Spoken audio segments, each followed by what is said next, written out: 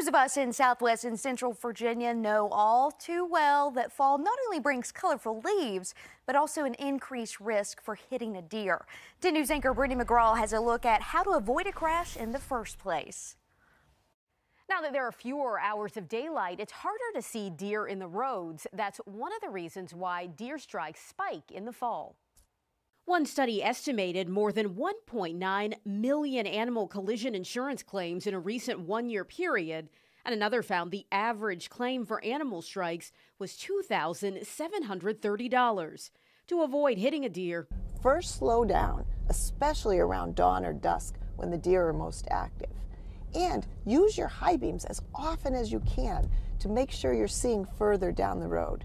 Deer tend to travel in groups, so if you see one run across the road, expect more. If a deer runs out in front of you, you do not want to swerve.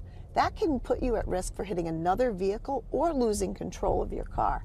Instead, Consumer Reports recommends you slow down as quickly and safely as you can.